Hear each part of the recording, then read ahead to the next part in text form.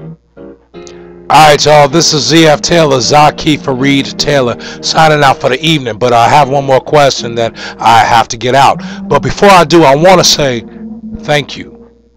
Thank you to each and every single person that has sent me a question, that has sent me a discussion topic. You've given me enough to go off for weeks. I appreciate you. I even appreciate you crazies. Y'all, when I tell you I got some crazy questions, like, what the hell are you talking? Alright, real talk. Yo, just believe me. Alright, last question of the evening. I'm going to read it. Why do couples always compare their relationship with others? And on the outside, they look great, but when those doors close, it's a whole new level of craziness. Look, the way I can answer that is just based upon my opinion. If I lose some love, hey, that's just real life. We're living a generation of humbleness. I'm not trying to mess up my afro, y'all, but that's what's up. That's the last one of the night. Yo, we're living in a generation of humbleness and exhaustion. For year after year, we fought and we strive for equality and peace through civil rights, taking it all the way back to slavery.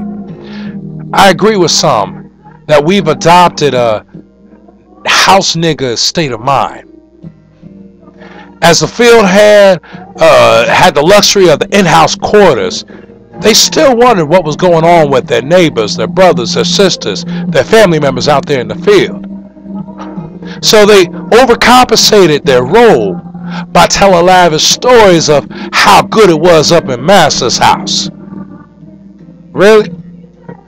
When the dust settled and the smoke cleared, they were still a slave.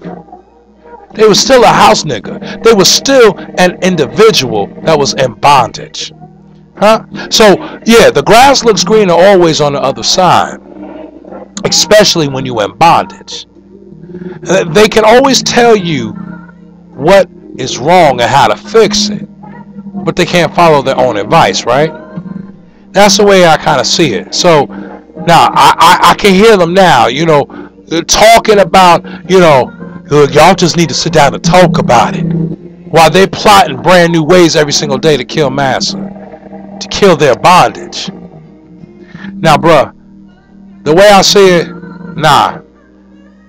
You gotta watch out for them people that are trying to keep up with the Joneses. The ones with the big house, the big car, and the nice clothes and the great image. Because these are the people that don't go nowhere but to church to show off. Because they ain't got no money.